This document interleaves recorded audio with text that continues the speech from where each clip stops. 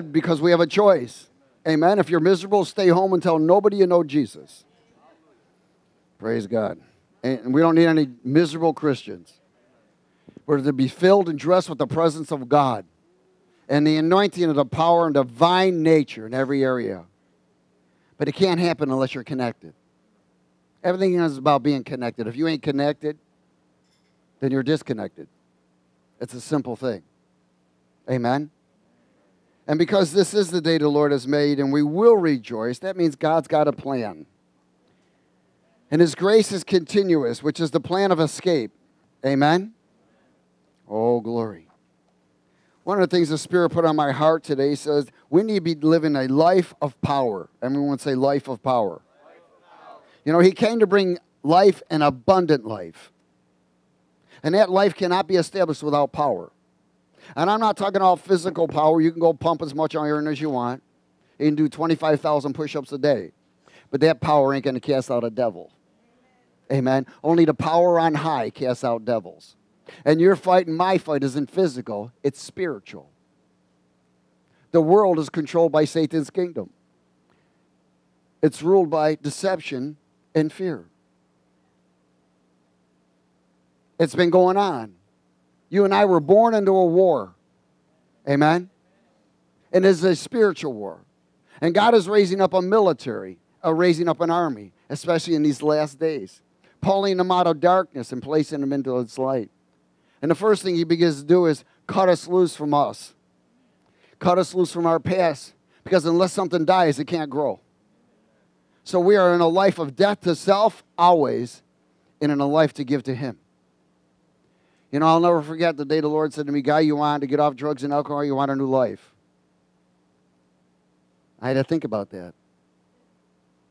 That means I had to give up everything. Everything. I had to walk away from everything. My family, my children, everything. My talents, my abilities, my possessions, had to walk away from it all. I basically became homeless. I was living in a house that was going to be foreclosed on any moment and get thrown out. Then Jesus showed up. And I realized that everything I was ever looking for was Him. See, because I knew about religion, I hated religion. I hated going to church. Hated all that stuff. I used to go to church and leave all my dope and weapons outside, thinking that something might happen, you know.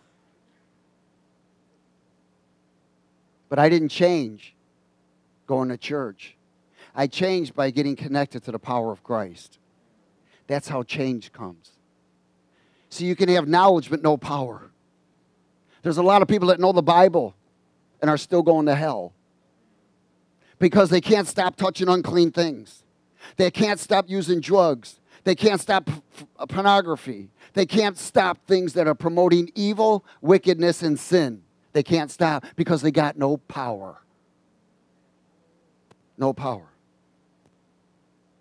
God did not call us to become beggars.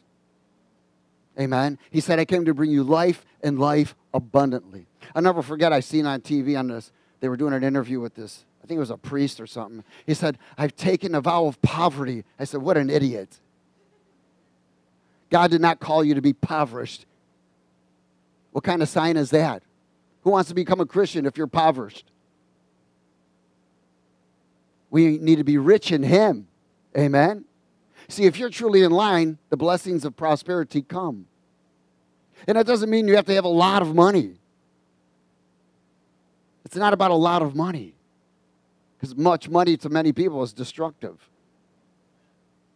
But He wants you to live life and life abundantly. He wants you to be a sign and wonder to the world. He takes everything that's been destroyed. He takes all the outcasts, all the boneheads. I was number one. And He takes them, He turns them around, puts them on the potter's wheel and begins to mold them and turns them into one of His trophies so that we may be a sign and wonder to the world. See, but too many people step off the potter's wheel. They say, yes, yes, yes, Lord. And then when the troubles come and God begins to test them and purify them and regenerate them, they run. There's no wimps in the army of God.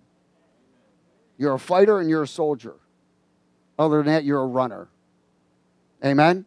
Praise God. Let's grow for it. So we need to have a life of power. Acts chapter 1. Acts chapter 1. If you don't have a Bible, we have plenty of them. Or just sit next to someone and tell them you're sharing with their Bible.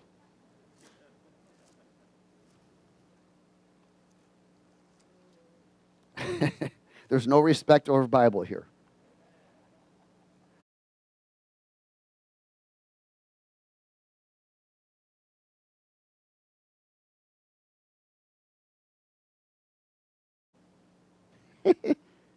Glory.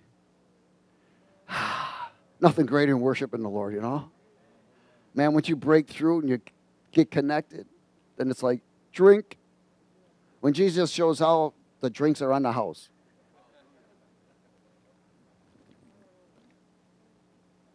Oh, glory. Acts chapter 1, verse 1. Let's speak it together. The former account I made of Theophilus, of all that Jesus began both to do and to teach. Now, Theophilus was an attorney. He was a friend of Luke who wrote the book of Acts. Luke was a doctor. So Luke was explaining, he was writing this letter to him. So that's why it's called the books of Acts. It's the acts of the Holy Spirit using man. And verse 2, until the day in which Jesus was taken up, after he, through the Holy Spirit, had given commandments to the apostles whom he had chosen. So in other words, he gave commandments. He gave direction. How many of you know when God speaks, it's a command? To whom he also presented himself alive after his suffering by many infallible proofs, being seen by them during 40 days and speaking of the things pertaining to the kingdom of God. So after Jesus' resurrection, remember, even individuals rose from the dead. Those that were believers at that time during his ministry rose from the dead, went into the city and witnessed to everyone. Jesus rose from the dead, and he stayed on the earth for 40 days. And in that 40 days, he appeared many times. And while the disciples were assembled, verse 4, being assembled together with them, he showed up. And he commanded them not to depart from Jerusalem, but to wait for the promise of the Father, which he said, you have heard from me. For John truly baptized with water, but you shall be baptized with the Holy Spirit not many days from now. In other words, he was preparing them for the next feast. See, there are 7 feasts of the Lord.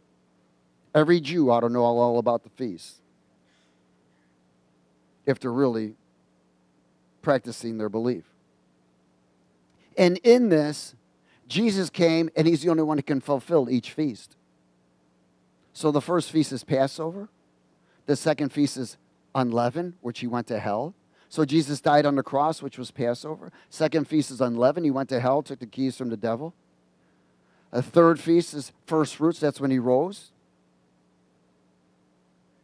Amen. Then 40 days later, which he was telling them, he was preparing them for the next feast. It's called the Feast of Pentecost. Penti meaning 50. So Jesus was on the earth 40 days. 10 days after he was taken back up, he was going to send out his Spirit. The Spirit of the Father, the Spirit of truth, the Spirit of the sword of the Spirit, the Spirit of power, the Spirit of the anointing of God. And he commanded them, do not leave until you get filled and baptized in the Holy Spirit. He was not talking about baptism of water. He's talking about the baptism where Jesus comes and fills you with his Spirit. And verse 6, therefore, when they had come together, they asked him, saying, Lord, will you at this time restore the kingdom of Israel? Jesus was not talking about an earthly kingdom. He was talking about eternal kingdom. And he said to them, it's not for you to know the time or seasons which the Father has put in his own authority, but you shall receive what? You shall receive what? Power. When the Holy Spirit has come upon you, and you shall be what? Witnesses to me in Jerusalem, in all of Judea and Samaria, and to the what? And to the end of the earth. In other words, you shall receive power from your Creator to overcome evil influence, and a sword of the Spirit to battle the source of influence. fulfilling the fourth feast of the Lord called Pentecost. Amen? Now, you and I are called to battle. Amen? Our purpose is to what? Destroy Satan's kingdom. And our destiny is to infiltrate the world system and rescue those who have been taken under the power of Satan. Amen? But you can't do that without power. And you can't have any power unless you're connected. You can have all the words you want, but if you ain't filled with the Spirit of God, there is no power. See, you and I have to have power to overcome. Overcome temptation. Overcome voices. Overcome desires. Overcome the things that displease God. In 2 Corinthians chapter 5.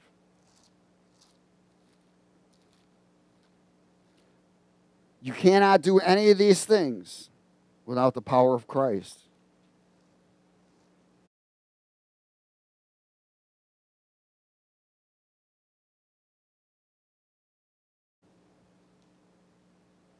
Second Corinthians chapter 5, a life of power. There's a lot of words, but no power.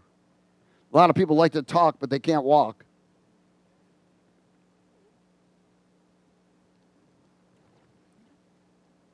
A lot of wannabes, but not willing to be. Oh, hallelujah. Verse 16, 2 Corinthians 5:16. Therefore, from now on we regard what? No one according to the flesh, which is associated with the world. Anyone that's worldly.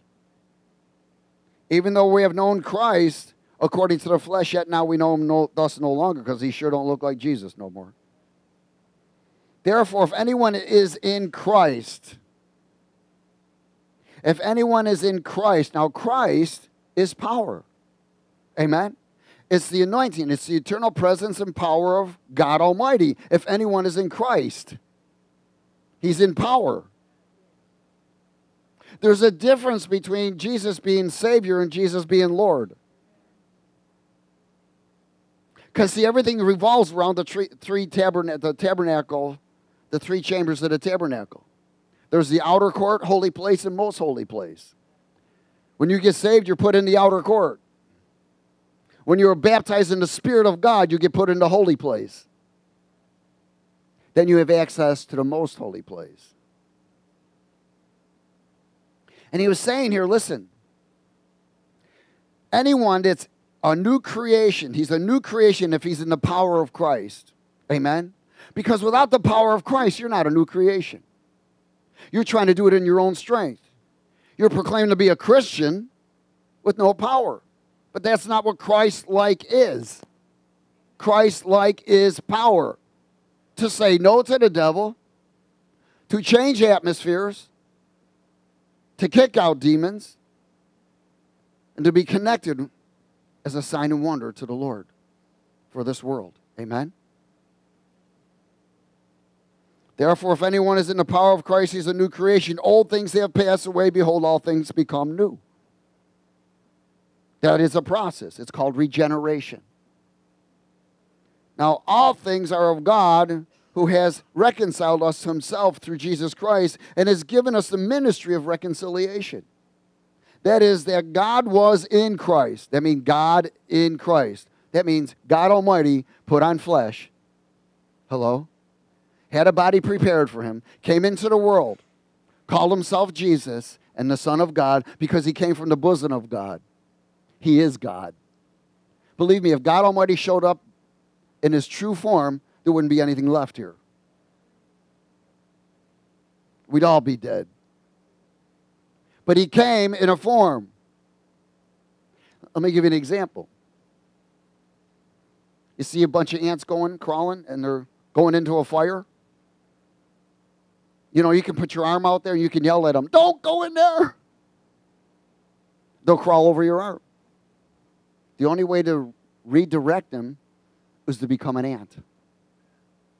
That way you can communicate with them. God became man to redirect us. And then he sent his Spirit to empower us. And when his Spirit came, so did the sword of a weapon. That's why it's so important. See, that's why in the kingdom, They're citizens, but everybody should be a part of the military. The problem is not everyone's involved in the military. They're getting their butts kicked out there. They're bringing shame to the Lord every day because they got no power to overcome. Oh, they're all preaching the word, but they got no power. Most of them preach the word to satisfy themselves, so they go out and use and justify what they just did. Is everybody okay? Oh, hallelujah. Verse 19, read it with me. That is, that God was in Christ reconciling the world to himself, not imputing their trespasses to them, and has committed to us the word of reconciliation. Now then, we are ambassadors for Christ, as though God were pleading through us. We implore you on Christ's behalf, be what? Reconciled to God. For he made him who knew no sin to be sin for us, that we might become the righteousness of God in him. As a new creation in the power, presence, and truth of Jesus the Christ, we are living a life of power from the power of life. Does everybody get it? Why? The power of life himself is giving me and you power because we're connected in the Spirit, not by knowledge. By connected spirit to spirit, there's a difference. And that only happens when you're baptized in the Spirit and you maintain the level of being filled with the Spirit. You know how you get it? Worship. Worship. Worship. The more you sow, the more you reap. He who sows to the Spirit reaps life. The more you speak, the more you sing, the more you decree, the more breath is going out of you, and more light is coming in you. And then things are being removed from you. Amen? Acts chapter 9. So we're living a life of power from the power of life, the life giver. Acts chapter 9.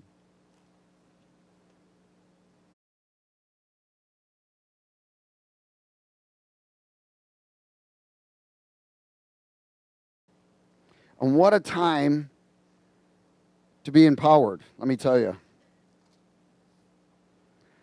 Many are falling left and right. They're being taken out by deceiving spirits and doctrines of demons, false agendas. Acts chapter 9, verse 1, let's speak it.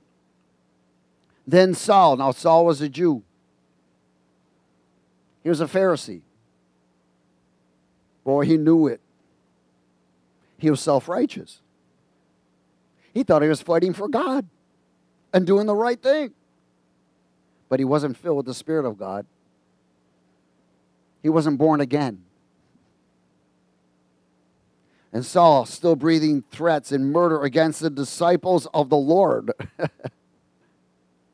went to the high priest and asked letters from him to the synagogues of Damascus, so that if he had found any who were of the way, who were Christians, whether men or women or children, that he might bring them bound to Jerusalem so they can be hung, tortured, burned, whatever. And as he journeyed and came near Damascus, suddenly a light shone around him from heaven. Then he fell to the ground and heard a voice saying to him, Saul, Saul, why are you persecuting me? And he said, who are you, Lord? Then the Lord said, I am Jesus whom you are persecuting. It is hard for you to kick against the goads. So he, trembling and astonished, said, Lord, what do you want me to do? Visitations bring lordship. And the Lord said to him, arise and go into the city, and you will be told what you must do. And the men who journeyed with him stood speechless, hearing a voice but not seeing no one. Then Saul arose from the ground, and when his eyes were open, he saw no one. In other words, he was blinded. But they led him by the hand and brought him into Damascus. And he was there 3 days without sight, and neither ate nor drank. I think he was kind of freaked out. Couldn't even eat or drink. Of course, God put him on a fast. So, verse 10. Now there was a certain disciple at Damascus named Ananias, and to him the Lord said in a vision, Ananias, He said, here I am, Lord. So the Lord said to him, arise and go to the street called Straight and inquire of the house of Judas for one called Saul of Tarsus, for behold, he is praying. He is praying for his life. And in a vision he has seen a man named Ananias coming in and putting his hand on him so that he might what? Receive his sight. See, you and I were born blind. We were born blind from the things of the Spirit. When the Spirit comes and fills you, the scales come off. And you're now able to see things that the world cannot see. Unless you're demonized and you can see things that the demons see. But when you are freed from the demons, now you see what God sees. And that is the greatest desire of a father, amen, is that his children see what he sees. Then Ananias answered and said, Lord, I've heard from many about this dude, how much harm he's done to your saints in the church in Jerusalem. And here he has authority from the chief priests to bind all who call on your name. But the Lord said to go, for he is a chosen vessel of mine, to bear my name before the Gentiles, kings, and the children of Israel. For I will show him how many things he must suffer for my name's sake. And Ananias went his way and entered the house, and laying his hands on him, he said, Brother Saul, the Lord Jesus, who appeared to you on the road as you came, has sent me that you may receive your sight and be filled with power. That you may be filled, receive your sight and be filled with power. Remember, Jesus commanded the disciples not to go in, not to say nothing to no one, but wait.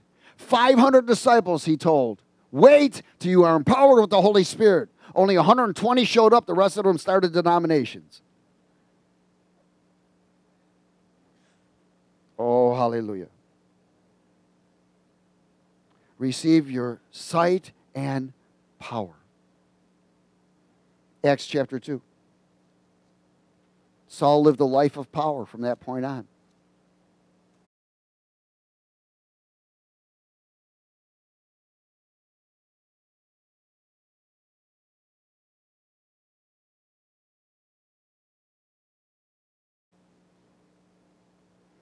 Acts chapter 2.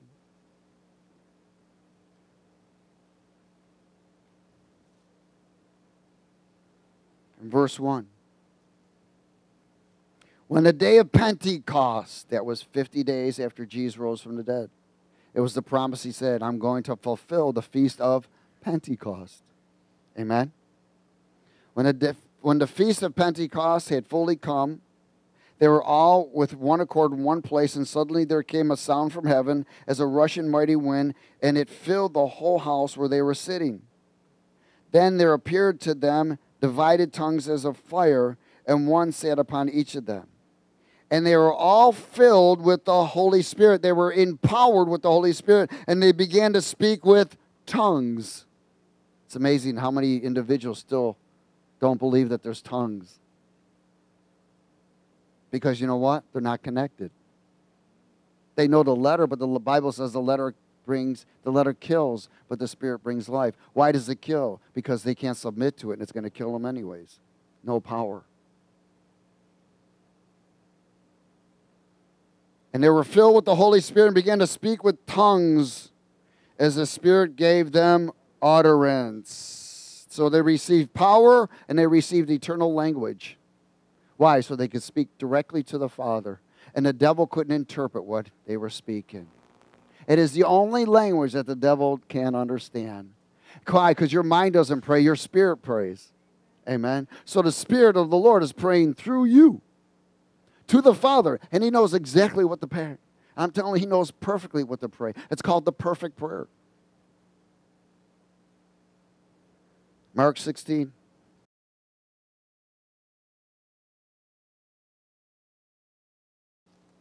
Oh, happy days.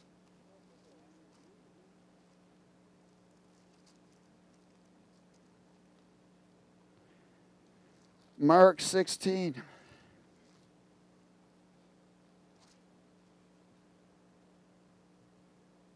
Verse 14.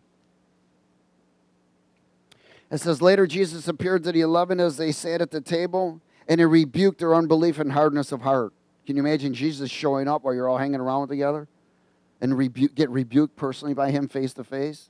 I'm surprised those guys probably fell on the ground. They were weeping and crying like crazy. I think their hearts turned around and were very repentant. Because they did not believe those who had seen him after he had risen. So they got rebuked for not believing the witnesses that had seen him. And he said to them, go into all the world and preach the gospel to every creature. And he who believes, which means to follow. So don't say, it's amazing how many people tell me they're a believer, but yet they're out there doing things that they shouldn't. That's not a believer. The word believe means to follow. If you ain't following, you ain't a believer. He who believes and is baptized will be saved. Baptized with what? The Holy Spirit. With what? Power. Power. But he who does not believe, listen, you can't follow without power. And he who does not believe, does not follow, will be condemned. But I accepted Jesus Christ as Lord and Savior. Are you following? Well, no, I'm still living the way I want to. Well, your next step is hell. Because of the lie of once saved, always saved. That's not the doctrine of Christ Jesus. And these signs will follow those who believe. Hallelujah. Why? Because they're followers and they're empowered. Amen? He said, in my name. What's the first thing they're going to do? Cast out demons. Hello, isn't that where the problem is? In my name, not in any other name. In the name that God came and manifested and left his call card. He said, now you can use my name if you walk upright with me. If you're connected to me, you can use my name. And these signs will follow those who believe. In my name they will cast out demons and they will speak with new tongues. That's called tongues. What we just talked about. Why? Because they got empowered and got baptized in the Holy Spirit. Now they got another language. And they will take up serpents, and if they drink anything deadly, or by no means hurt them. And they will lay hands on the sick, and they will recover. Wow. Believers baptized with power will drive out evil entities of darkness. They'll speak right to the Creator because they have a new language. Why? Because they are now connected to him by the Holy Spirit with power and truth, living in his presence and his presence in them. To battle, to testify, and to be a sign and wonder is a witness to the world. A life without power is not a witness. That is not a witness. Amen? Acts 26.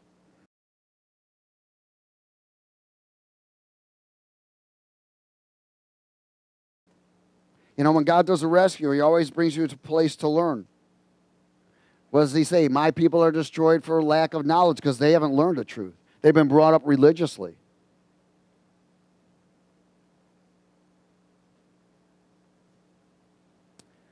Acts 26, verse 12.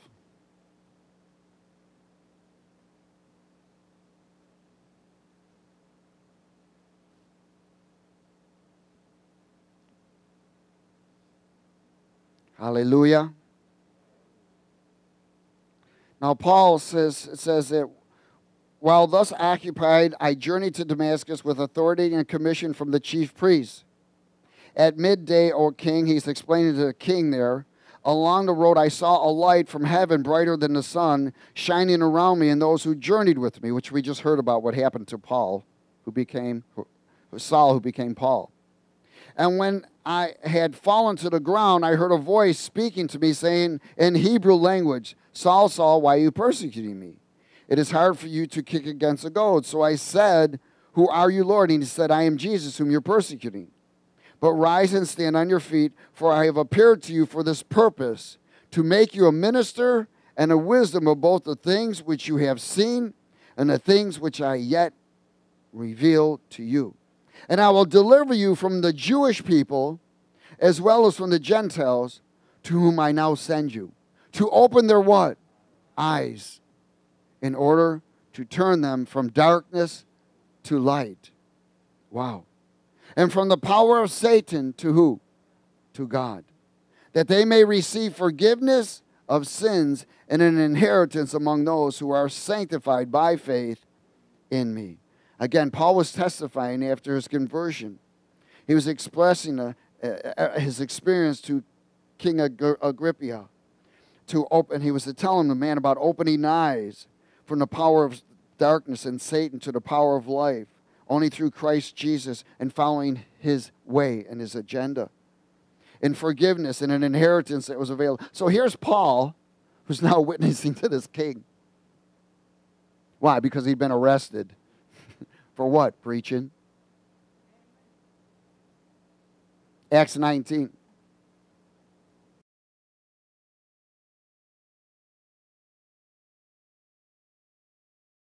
Talking about was eternal life to those who follow in the steps apart from the world. In Acts 19. Hallelujah.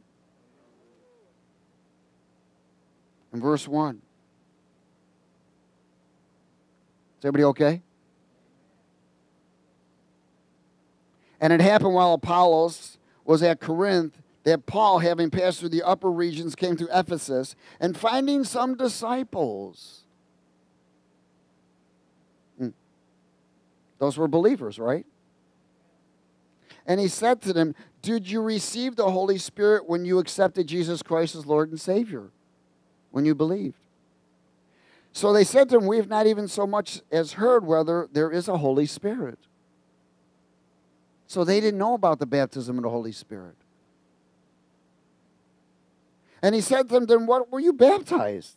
So they said, into John's baptism, which was the baptism of water. Then Paul said, John indeed baptized with the baptism of a remission of sin, saying to the people that they should believe on him who would come after him, that is, on Christ Jesus. When they heard this, they were baptized in water in the name of the Lord Jesus. And when Paul had laid hands on them, the Holy Spirit came upon them, and they did what? Spoke with tongues and did what? Prophesy. They were now given power. Does everybody get it? They were now given power. These individuals now live a life of power. You and I live a life of power unless we fall out of position, unless we get disconnected. Amen? What was he saying? He said, man, you need to repent from all associations and agreements of disobedience, of evil influence, and get washed by the blood and get rescued by the Holy Spirit to overcome. See, repentance washes us with the blood. Amen? It's amazing how many times I'll ask somebody, when's the last time you repented? Years ago. Step away from them. You don't know what's going to happen.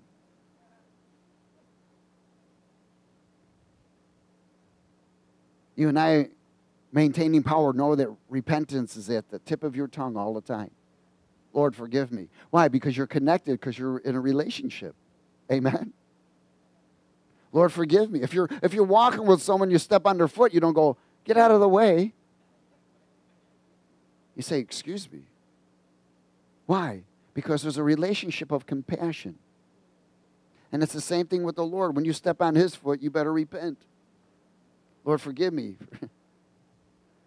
2 Corinthians 4. Hallelujah.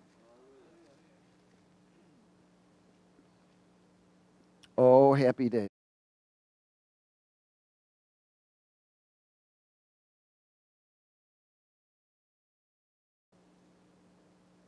A life of power. That's the only way we're going to make it, man. Can't make it without the power of Christ.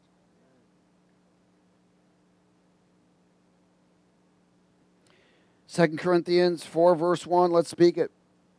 Therefore, since we have this ministry as we receive mercy, we do not lose heart.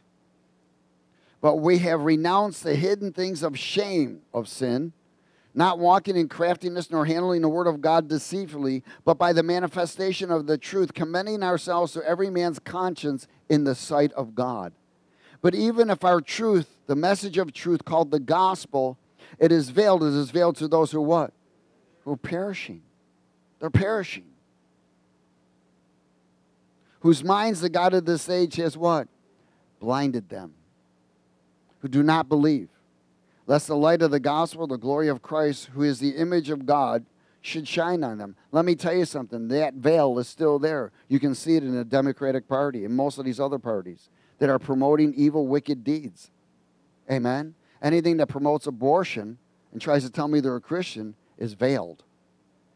One that promotes same-sex marriage or perversion, sexual perversion, and says they're a Christian, they're veiled. Verse 5. For we do not preach ourselves, but Christ Jesus the Lord, and ourselves your bondservants for Jesus' sake. For it is God who commanded light to shine out of darkness, who has shone in our hearts, to give the light of the knowledge of the glory of God in the face of Jesus. But we have this what? Treasure in earthen vessels. What is that treasure? Holy Spirit power. That the excellence of the power may be of God and not us. We are hard pressed on every side, yet not crushed. We are perplexed, but not despair. Why? Because we have power to overcome everything. Persecuted, but not forsaken. Struck down, but not destroyed. Always carrying about in the body the dying of the Lord Jesus, that the life of Jesus also may be manifested in our body. Awesome. You know, one of the things that happens is when you are truly filled with the Spirit and the reality of His presence and power is there, your reality comes to who you are. The identity gets enlightened. And the more you get closer to Him, the more your identity becomes enlightened of who you are, where you came from, what's your destiny, what's your purpose, what's your calling, besides battling and so forth. There's something more God always wants us to do. Amen? Oh, hallelujah. 1 Corinthians chapter 2.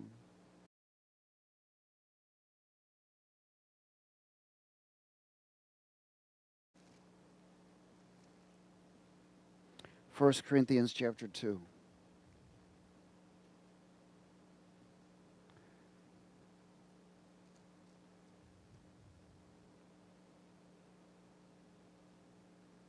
In verse 1, Paul writes to the Corinthians, and he says, And I, brethren, when I came to you, I did not come with excellence of speech or wisdom, declaring to you the testimony of God. But I determined not to know anything among you except Jesus Christ and Him crucified. I was with you in weakness, in fear, and in much trembling. And my speech and my preaching were not with persuasive words of human wisdom, but in a demonstration of the Spirit and of power. In other words, His words were anointed. That your faith should not be in the wisdom of men, but in the power of God. However, we speak wisdom among those who are mature, yet not the wisdom of this age, nor of the rulers of this age, who are coming to nothing. But we speak the wisdom of God, in a mystery, the hidden wisdom, which God ordained before the ages for our glory, which none of the rulers of this age knew, for they had known they wouldn't have crucified the Lord of glory. But as it is written, eye has not seen nor ear heard, nor have entered in the heart of man the things which God has prepared for those who love Him. And that word love Him means, He says, if you love me, you obey me. So those who believe or those who follow Him. These things are not released to those who do not follow. So you can come to service as many times as you want. That's good. Hopefully you'll get it. But there's an area where there's a personal relationship. People come, hear, listen, but still don't obey. So all of these things are not available for them. For God has revealed them to us through His Spirit, for the Spirit searches all things, yes, the deep things of God. How many of y'all want to know the deep things of God? They can only be in the Spirit. For what man knows the things of a man except the spirit of the man which is in him? Even so, no one knows the things of God except the Spirit of God.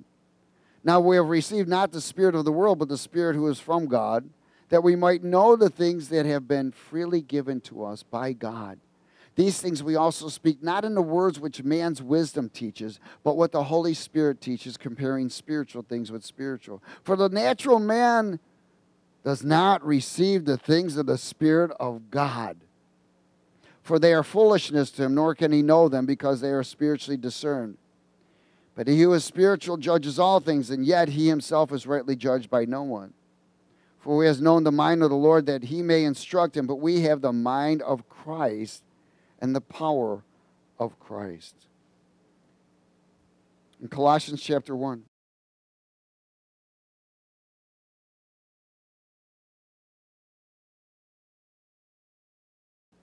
Colossians chapter 1 and verse 9. Let's speak it together. For this reason we also, since the day we heard it, do not cease to pray for you, and to ask that you would be filled with the knowledge of his will in all wisdom and spiritual understanding. Of his will and all spiritual understanding. Can that happen at the natural man? No. Only when there's a born-again, spirit-filled individual is he able to receive.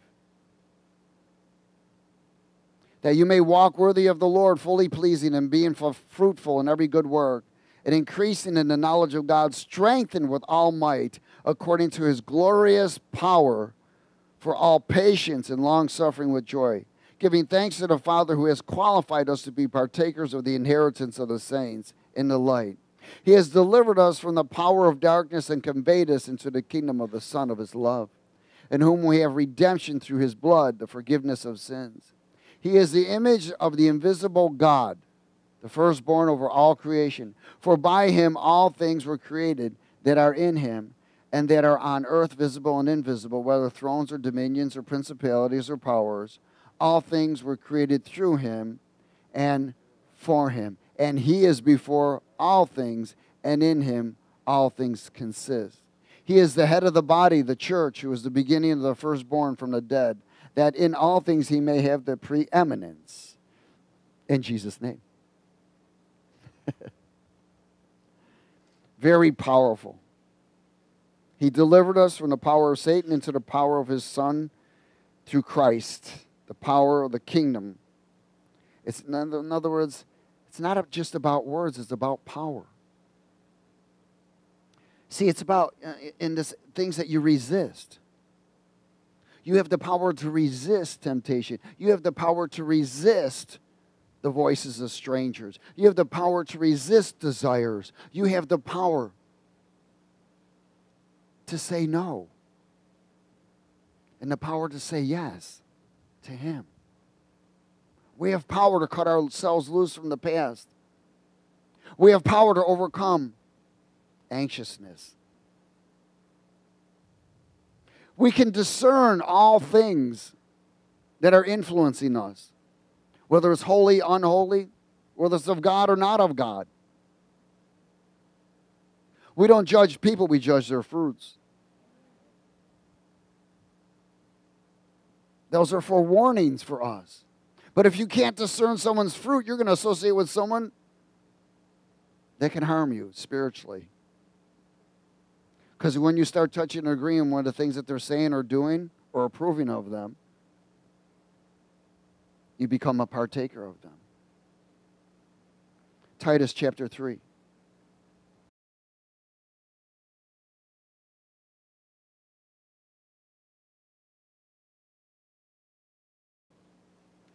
Life of power.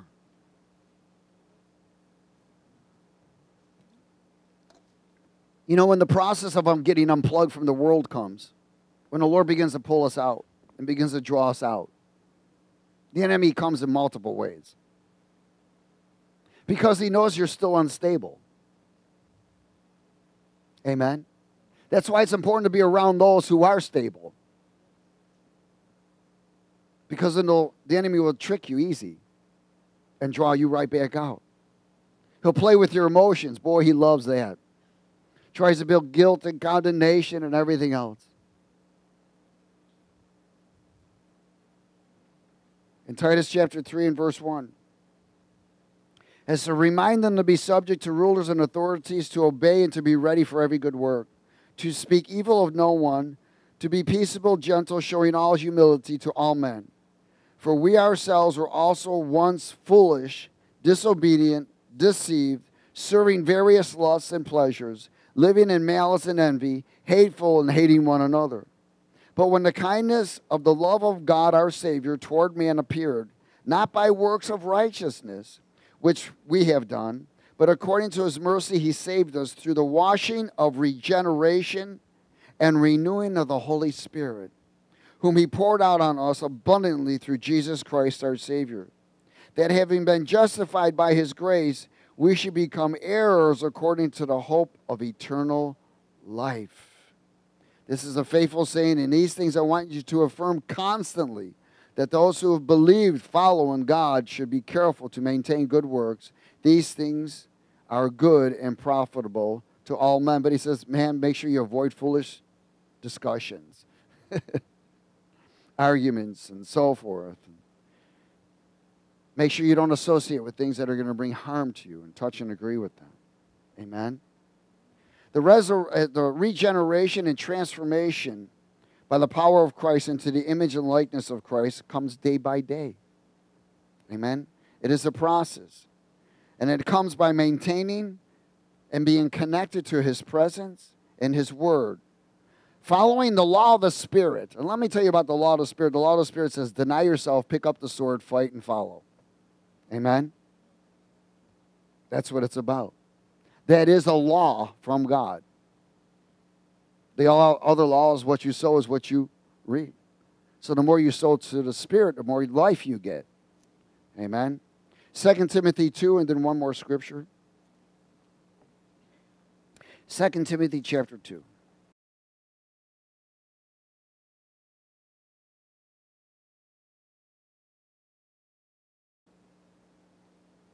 The regeneration never stops. But the enemy is always trying to infiltrate to prolong or stop the process of regeneration. When you agree with sin and promote sin, it stops. Regeneration stops. Until you repent and turn from your ways, then it begins again. Now, if you did something that broke covenant, you lost all your rewards in heaven. But you can rebuild them up. Amen? 2 Timothy 2:21.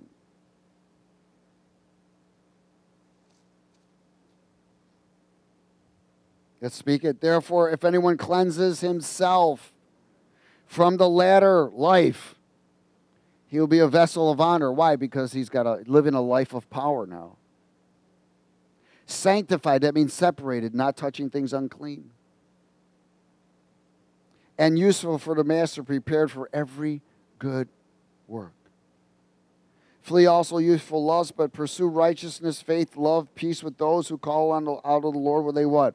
Pure heart. In other words, you got to be careful of associations, bring impartations. But avoid foolish and ignorant disputes, knowing that they generate strife. And a servant of the Lord must not quarrel, but be gentle to all, able to teach, patient, in humility, correcting those who are in opposition. If God perhaps will grant them repentance so that they may know the truth, and that they may come to their senses and escape the snare of the devil, having been taken captive by him to do his will. You know, we have a great responsibility. For much is given, much is required. We have a great responsibility. You and I are called to be forerunners. We're not just pew sitters, ushers. We're called to be warriors in the kingdom. We're bombing every kind of place possible owned by the powers of darkness. Man, I'm loading up every morning, man.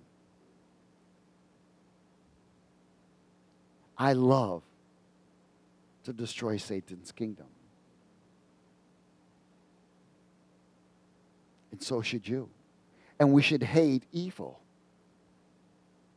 Hate evil. Too many people pet evil and compromise it. Oh, it's okay. No, it's not okay. It'll bite you. will turn on you. Amen? We want to be a vessel of honor. A vessel. You can't be a vessel of honor if you're not a vessel of power. Amen? We'll close at Revelation 12.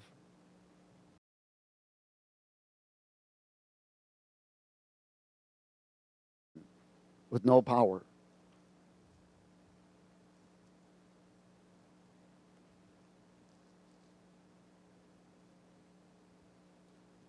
Only power overcomes.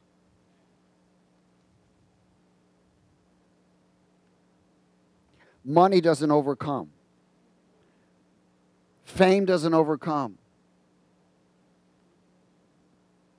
Prosperity doesn't overcome. Only power overcomes. Only the power of Christ overcomes. In verse 10, let's speak it.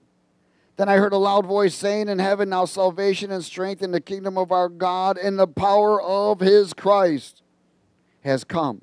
For the accuser of our brethren who accused them before our God day and night has been what?